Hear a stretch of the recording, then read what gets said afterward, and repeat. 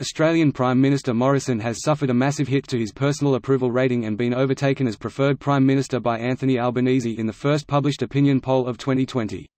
Here's a summary of the article. Scott Morrison has suffered a massive hit to his personal approval rating and been overtaken as preferred Prime Minister by Anthony Albanese in the first published opinion poll of 2020.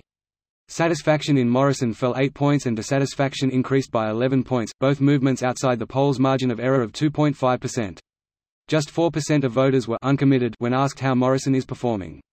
Albanese is in positive territory after a 6-point increase in satisfaction from 40% to 46% and dissatisfaction falling from 41% to 37%. He leads Morrison as preferred Prime Minister, 43% to 39%, the first time he has done so since taking the Labour leadership after Bill Shorten's shock loss at the May 2019 election. Morrison dropped 9 points as preferred Prime Minister while Albanese increased by 9 points, reversing Morrison's lead of 14 points in the last poll, taken in the first week of December, to trail by 4 points.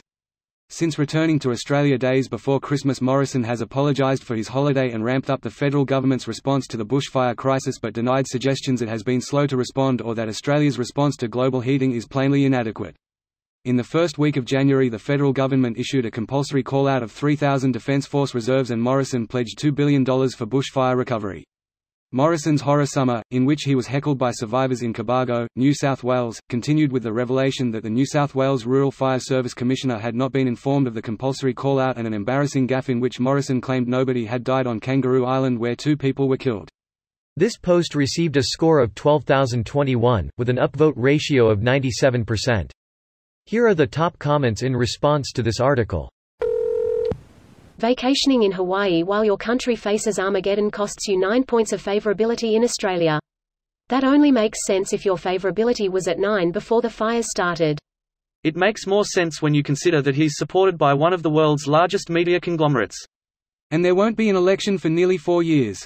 What I love about representative democracy is that my representative can renege on all promises the minute the election ends and I have little recourse for 4 years.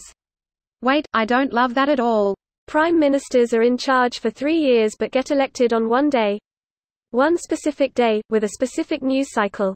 With the amount of news and bullshit on social media occupying people's minds, long-term historical performance is irrelevant now. All that matters is what the attitudes look like on the day. A lot of important decisions are made in one day. I agree that there should be a longer period where people can go voting.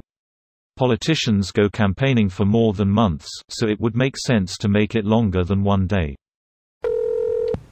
You beauty. But prepare for Murdoch News Group to turn the flames up on its fake news, lies, climate change denials. They already have. Every Murdoch-owned press outlet has completely pivoted to blaming arsonists for everything. Arsonists, false flag sabotage by liberals seeking to hurt the mining industry, shady terrorists, anything and everything except mentioning the climate. It's a coordinated full-court press. Also, the Australian put out a story saying he's not perfect but Scott Morrison's mistakes prove he's human like us. I can't understand how rag newspapers like that can exist, or that people would read it and not realize they're trying to be lulled into a sense of okayness. People prefer a comfortable lie over a truth that conflicts with their own personal biases. He dragged kicking and screaming to hold Royal Commission into banks, which proved criminality beyond anyone's expectations, and now he's had to be dragged kicking and screaming back from a secret holiday in Hawaii to actually show some spine and leadership on national emergency. Then he gets back and spends taxpayer money making a party political amateur YouTube ad boasting of putting 80 cents per person into fire response, $20 Australian mil. The guy is under-equipped in the intellect department, has no idea what to do aside from inane ad slogans. Greater than the guy is under-equipped in the intellect department, has no idea what to do aside from inane ad slogans. I mean, he had a fucking empathy consultant. I think that says everything that ever needed to have been said about him. This video was automatically created by Reddit to speech. The article and comments in this video were selected from Reddit according to their upvotes, and any paraphrasing was performed by smmry.com, without any human intervention.